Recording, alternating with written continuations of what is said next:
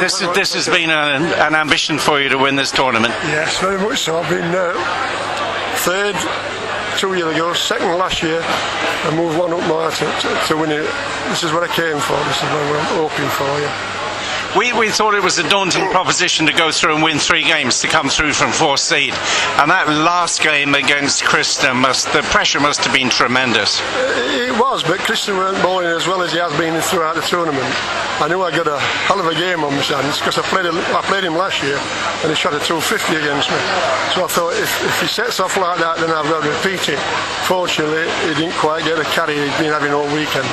But he started with a turkey, and didn't that worry you a little bit? Not really, because I started with a strike spare double.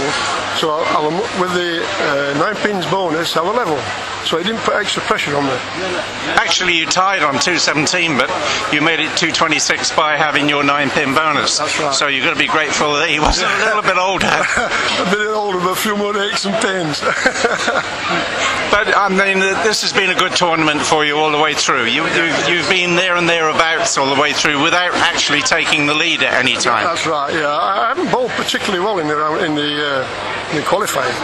I had a couple of about 4 or 5 good games, but then I got a aching par, which just held me in.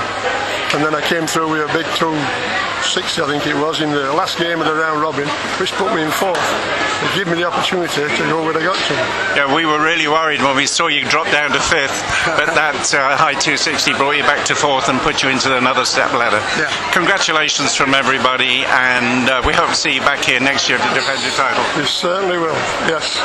Thank you, Ron. Thank you.